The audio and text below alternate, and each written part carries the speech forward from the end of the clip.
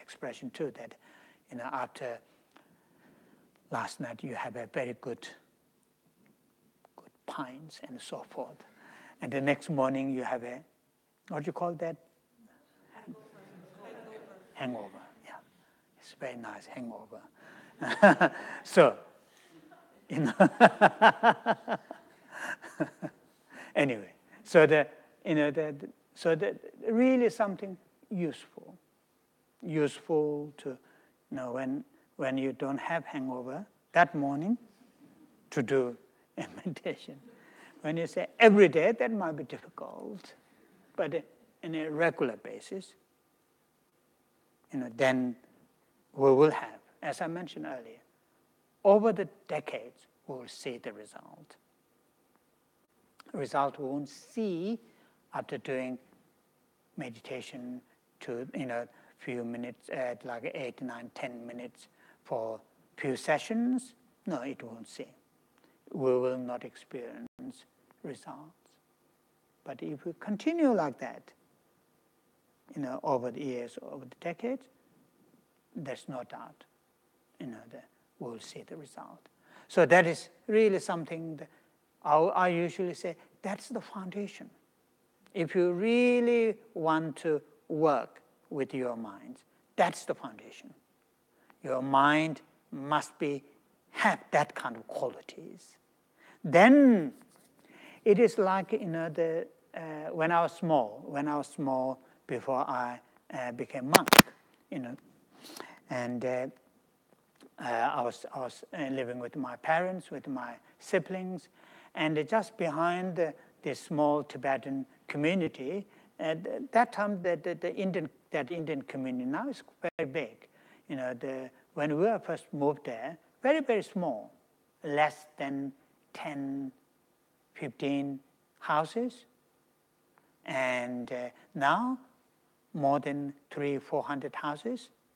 And it is very interesting. At that time, only, from Tibetan village where I lived, there were only 21 houses. And out of the 21 houses, there were 8 children go to school every morning. I mean, of course, not Saturday and Sunday, but Saturday in India, Saturday you have to go to school. In here, it's holidays, isn't it? But in that Indian community, there isn't a single boy or girl go to school. Really. But now it's really amazing transformation. Every morning you'll see the 50, 60 Indian children going to school from that same village. Very nice to see that, because that state government, a few years ago, they introduced a scheme when the girls reach, I think, the 5th standards or 5th class, then the state government gives a bicycle. When the boy reach 8th standard, they give a bicycle. So, lots of bicycles. Anyway, yeah. Point what I'm making. Yeah, point what I'm making. But the Indian bikes are not here. Extremely heavy. So anyway, but the point what I'm making is that Indian village, they're still, the family is still there. I mean, of course, the parents, I think they passed away, but the children, say next generation, there were 2 potters making clay pots and plates and so forth, the cups. And those days, the cup to have a nice Indian tea is in a clay cup, which is very nice. As soon as you finish, you can play with it. Just throw it and so forth. So that Indian, the village is not very far from where my parents live. Very often we'll see this family, making, they're earning they live, and this, going usually, the son or the daughter will be turning the wheel. The wheels are quite big, and then the father will be holding the clay in the middle, and the mother will be making the clay. So the point what I'm making here is this: the clay which is in the center of the wheel, and when the wheel is turned, then the father's hands make a very small movement. The clay shapes in a different shapes. Why?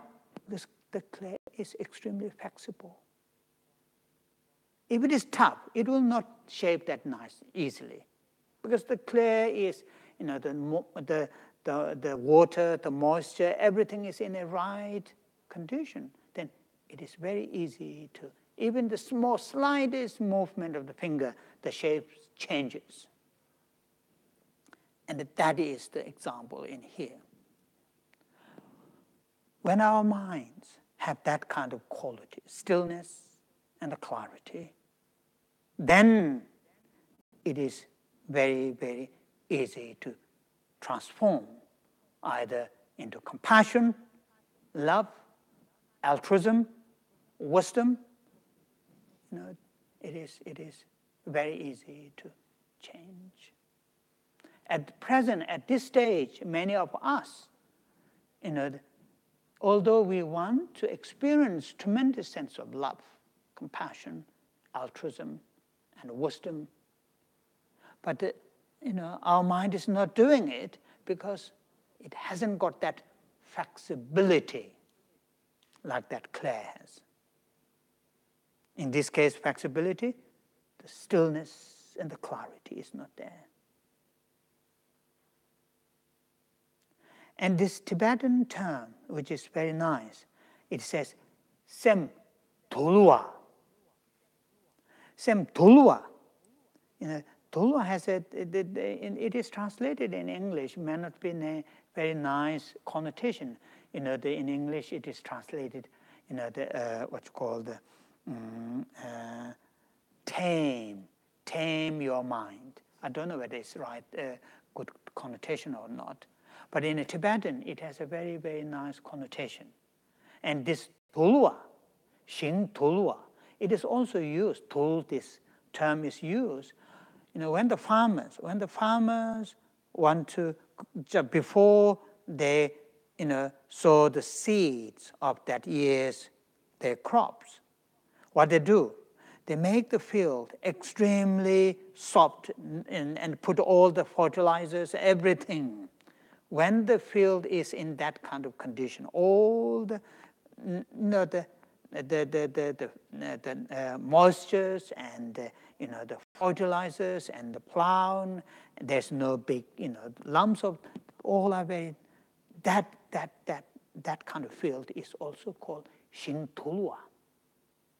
That means the whatever seed that you sow, ready to grow.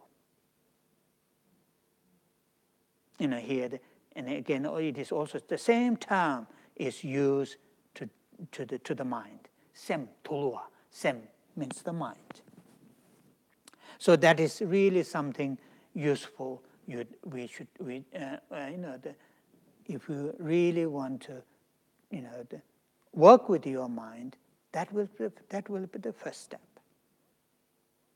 Cultivating, nurturing, And to do that, you don't need to learn deep philosophies. You don't have to have religious belief, faith. You can do it without all those baggage. And it not that difficult. So now, that is one thing. Now then, as I mentioned earlier, meditation. Meditation is the general term, the mental events or the activities. Now then, how to do the meditation? How to do the meditation to develop compassion is quite different from how to do the meditation to develop wisdom.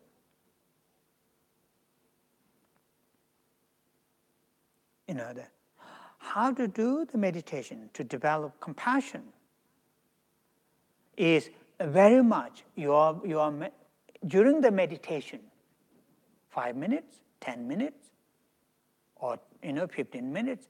During that meditation session, when you say, I'm meditating on compassion, I'm meditating on love, what you should be doing, you're that calm, clear mind, that nice, very flexible mind, is turning into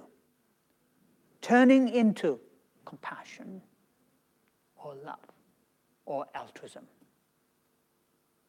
Altruism, love, compassions are not somewhere there as an object, and your mind is looking here, to going to to the supermarket and looking at the shelves, what is in there, and you will find hundreds of breakfasts, and you don't know what to buy, and come back with empty-handed.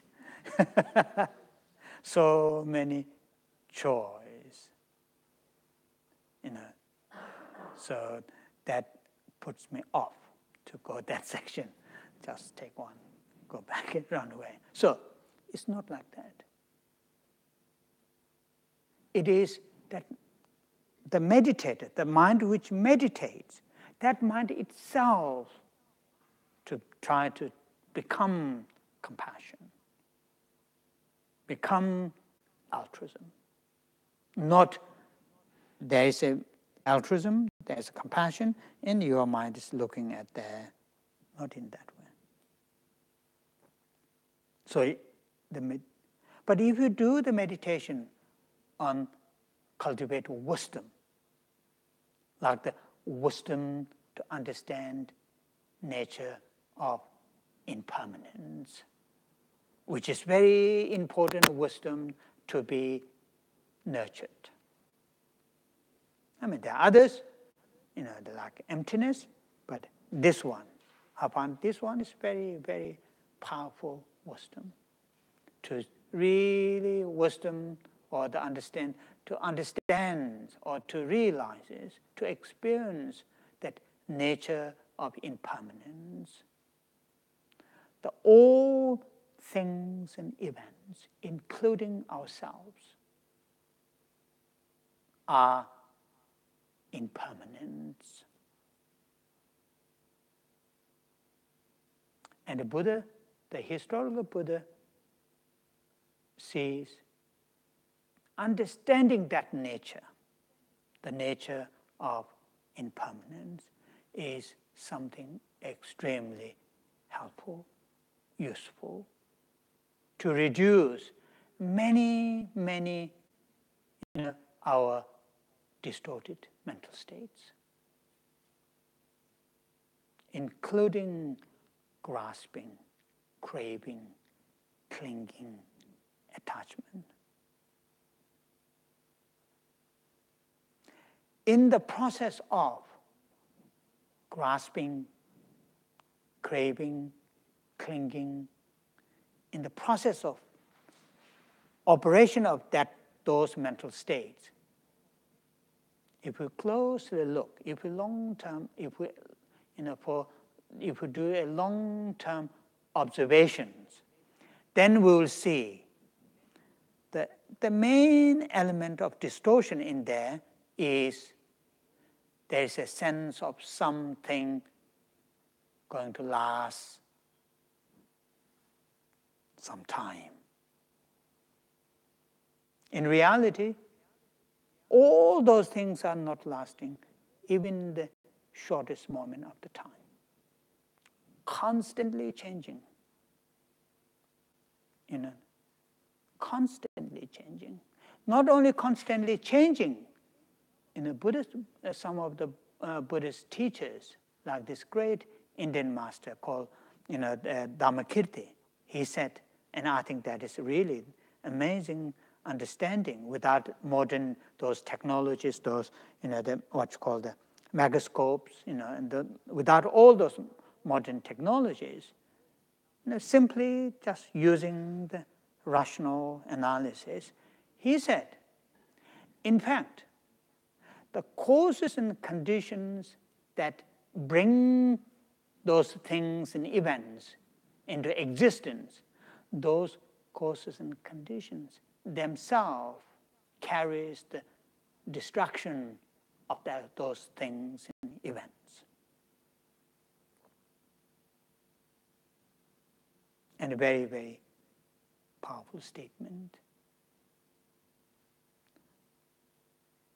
In other words, what he is saying, those causes and conditions make the things and events. They don't have any power, any strength to keep those things and events forever. And he said, the moment that thing come into being, the how to pronounce? Distraction. Yeah, going into deterioration, start the same moment. There isn't a moment to stay not going into deterioration. There isn't. But our mental states don't see that, don't understand that. And particularly our immediate reaction, maybe if we think, rationalize, we may say, yeah, that is true.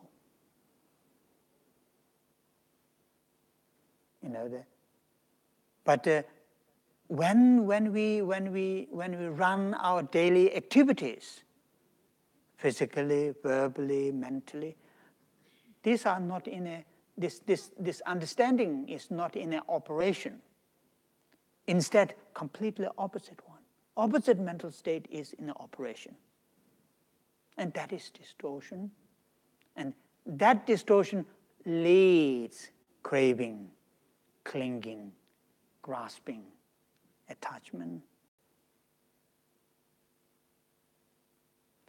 And that's what here the wisdom, but now my point is this. How to bring that understanding? How to bring that understanding of nature of impermanence? Very, very different meditation from the previous one. In the previous meditation, to cultivate love, compassion, the meditator mind itself to become love, compassion, altruism. In this meditation, when we cultivate wisdom, in this case particularly, wisdom realizing impermanence, in the meditation we are not trying our mind to become impermanent. It's already impermanence, whether we like it or not. What we are trying is that nature of impermanence of my body, nature of impermanence of my mind, my feelings, my thoughts, my wishes. We try to understand those. These are the object. These are the things there. Our mind try to understand those things. Very, very different meditation.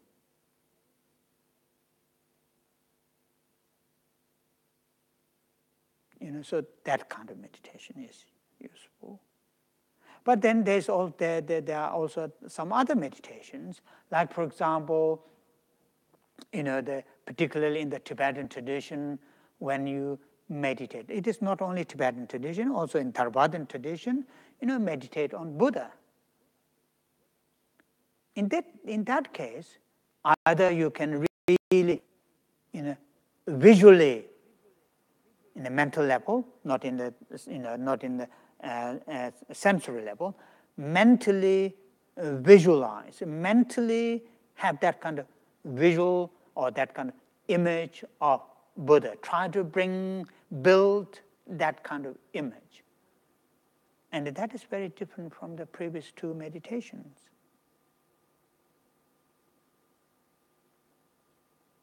So there are different meditations, but these all are, the purpose is your mind to familiarize with these important topics.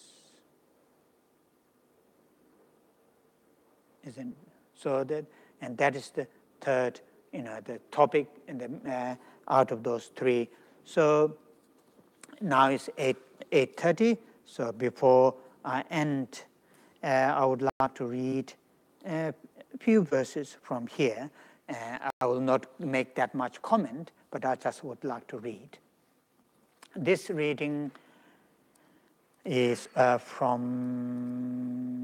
the chapter is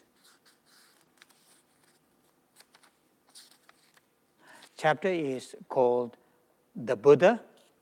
So the verse here I'm going to read is verse 188, 189, 190, 191, and 192. So I'll just read those verses, like as a conclusion of this Tuesday class, and then we'll have, if there are a few questions, we'll have them. To many places, beings withdraw to escape from fear. To mountains, forests, parklands, gardens, sacred places as well. But none of these places offer true refuge. None of them can free us from fear. And that's really useful, That's verse 188 and 189. Now 90 and 91.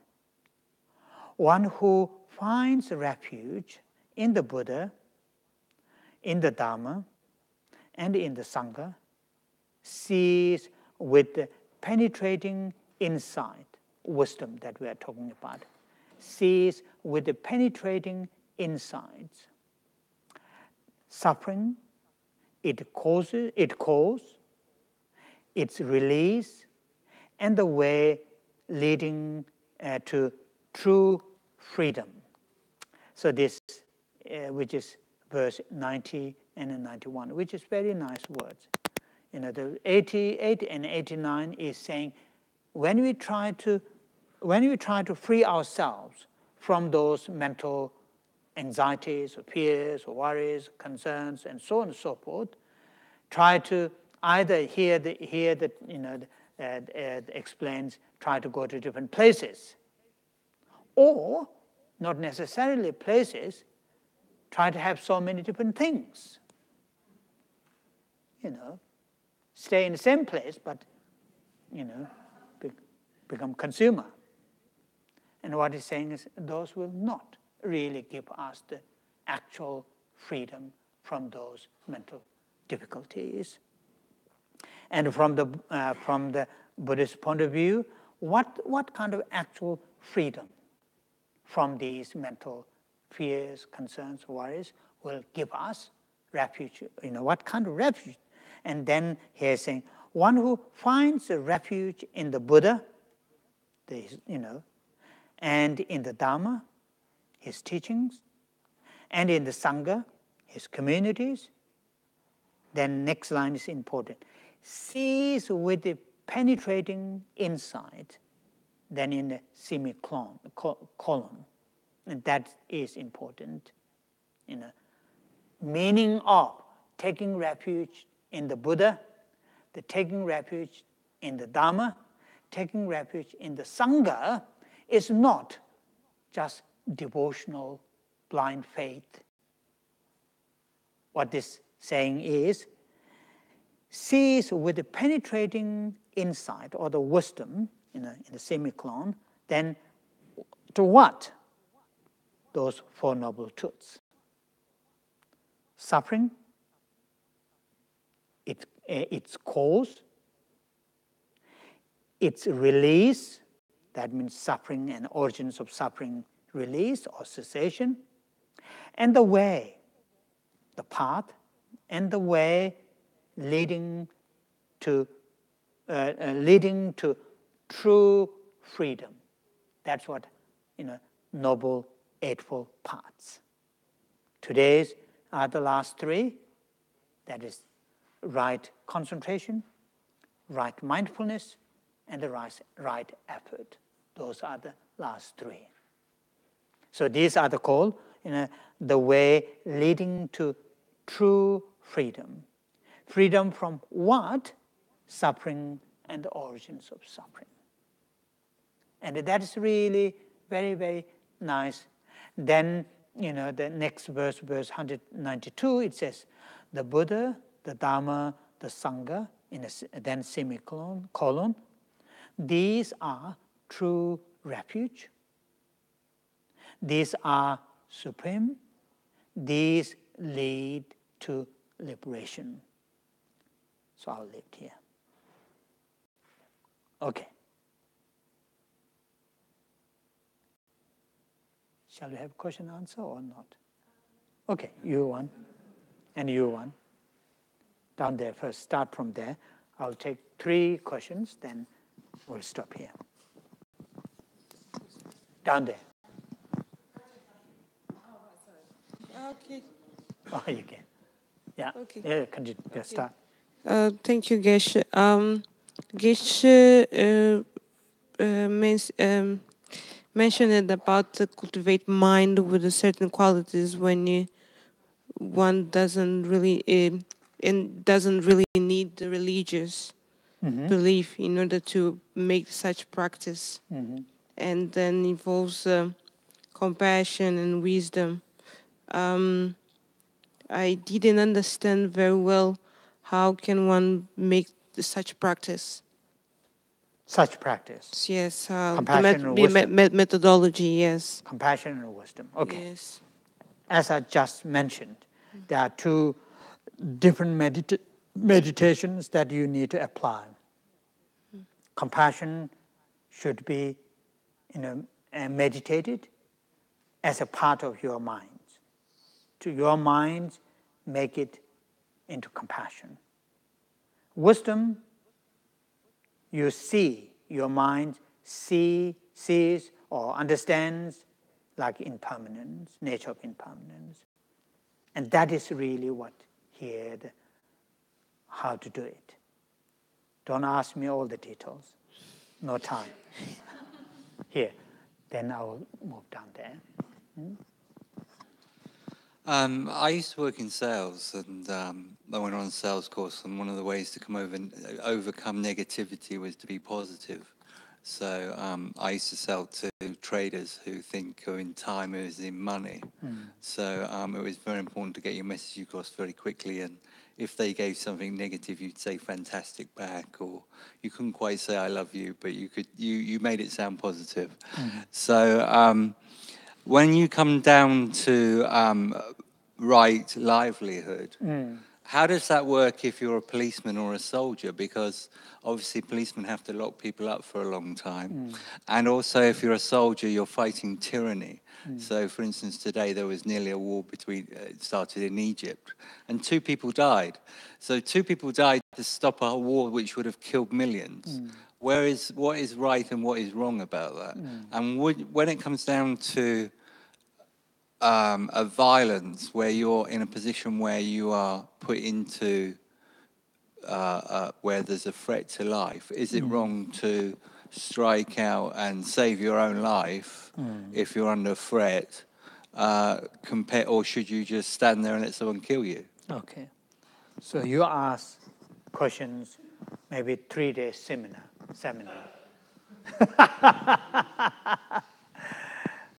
Okay. Now the answer here, short, very, very short answer.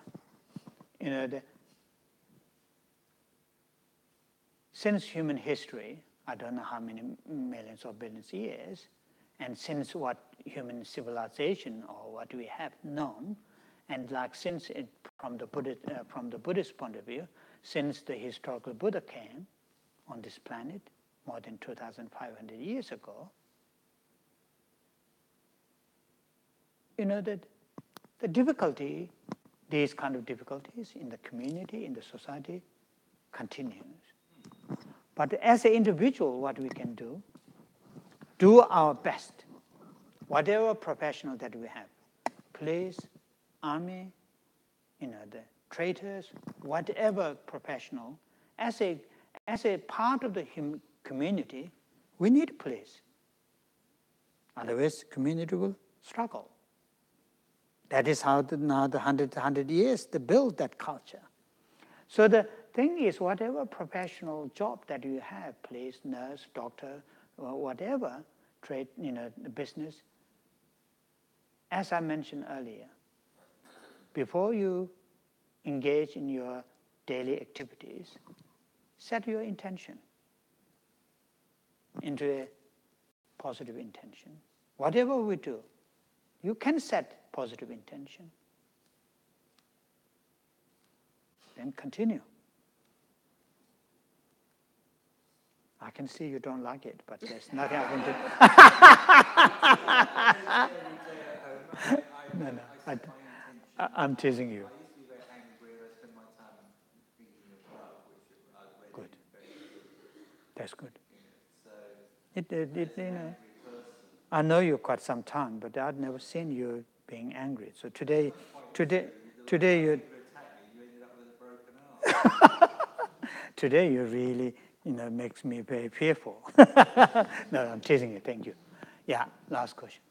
Yeah, I'm not fully sure actually how to ask it, but one of the things that I've had trouble reconciling is if the cause of our suffering is internal and we can alleviate our own suffering, how do I reconcile that with having an obligation and a duty as a fellow being to not harm any other living being, because logically it would stand that I can do whatever I want and then they can alleviate their own suffering.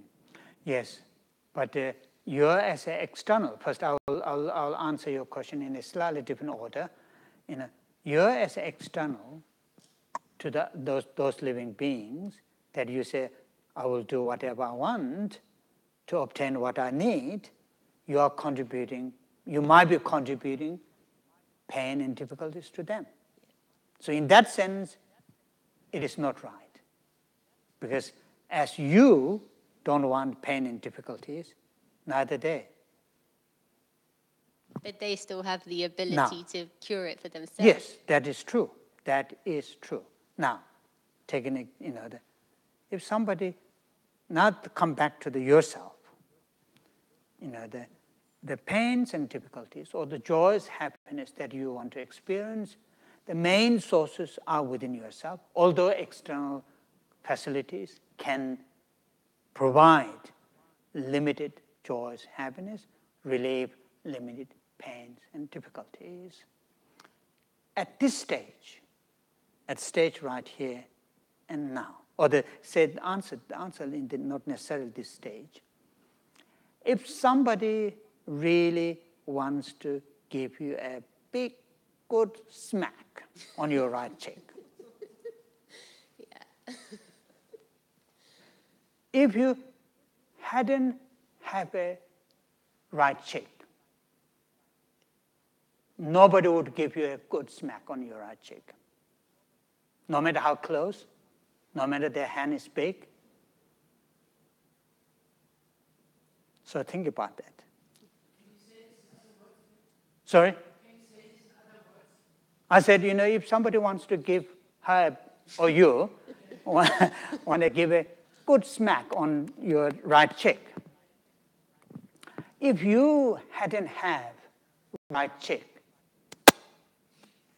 that person cannot give you. No, wait. Do you understand what I mean? No, I don't understand the English. Sorry? I don't understand. I can't translate it. So can you say it in other words? Other words? How can I say that? In another way. Okay. Okay. So then, so the meaning is this. Now, if you want to understand the meaning, so somebody give you somebody cause you a pain hitting on your right cheek. Yes, the other person had, used his or her hand, but also you have the right cheek. That's the thing. Otherwise, that the person can't. Pulling like this alone will not give you the pain. That's what I'm coming back saying. The root, according to the Buddhists, the root of the pain, difficulty is within ourselves.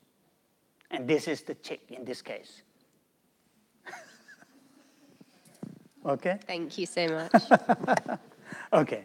Yeah, so we'll leave it here. Yeah, we'll leave it here. So page 28, praises to 21 paras.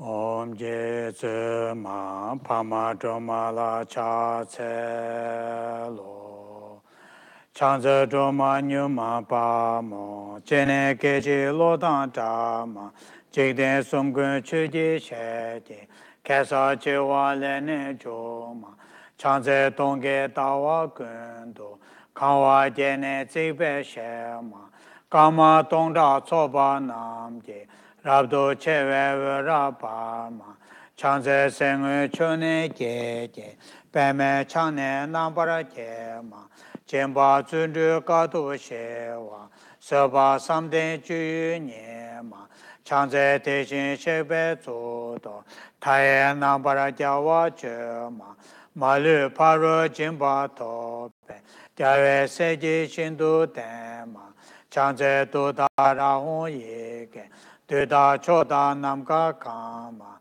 çekten dombo şapki nende, löba meba guba nüma, çangze jajin mela tsamba, longla natso wangju chema, chombo rola tisa namda, nijin soje düne dema, çangze teje çadan peje, paro tuku rabdu choma, egon yunjan şapki nende, Meba tuba shindo parma, chanze ture jikpa chenpo, duji pao nambara choma, chuji shene chunye tenze, tao tamje malu sema, chanze kunjo sumzen chaje, seme tuka nambara jema, malu choji kolo jembe, rangi weje sonama chema, chanze rabdo kawa jebe, Ojin weje tenwa pema, sheba rapshe tuda raye, dudan jikden wangdu zema, changze sashi kyungwe tsonam, tamje guba numa nyema, chonye yewa yige honge, pongba tamje nambara dhema, changze dawe dumbu uje, jenba tamje shindu parama, rebe chene weba mele, Tabara shindo raba zema, changze kebe tama meta, barwe chingwe une nema, eja yungum kune koke, chaye pone nambara choma, changze sashi ngola chake, teji nujin shabji toma, chonye jenze yige honge, rinpa dumbo namni gema, changze dema gema shema, Nyangen deshin ju nyema, sowa omda yangda tenbe, dikwa chenpo jomba nyema, changze kune korwa kawe, chaye lune nambara gema, ike jube ngane kube, rikpa hongle joma nyema, changze ture shamni tabe, honge nambe sabu nyema, rira menda radang beje, Jikden sumna yewa nyema, changze laye tsoye nambe, rida tajin chana nama, tara nyeju peje yege, duna malu pane sema, changze laye tsonam jebo, hadang miyam je dema, gune goja gawa jeje, zedang melawa ngeba sema, changze nyema dawa jebe, Jinye pola raba sema, hara niju tuda raye, shindo chakpe rimne sema, changze tinyi sumnam gube, shive tuda yangda dema, tudang rola nijun sonam, jomba dure rapcho nyema, zawe ngaji tuba deda, changze wane nishu zang. dedications in the last page. Chanjo sem cho rebo che ma che pa nam che gyuro che pa nyam pa me pa ya kone kondo pewa tobze changshen chamgun jawe ten zengyon pewe kunsu toboro ze chosoma kwe lengme tojo pa daso duje gundo shabden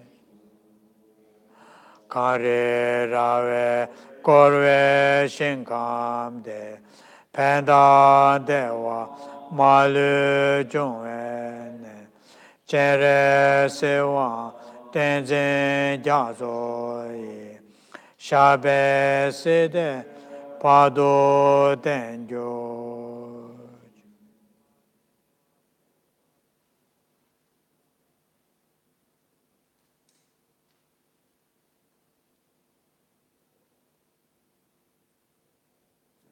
Oh, yeah. Thank you. Thank you very much for coming.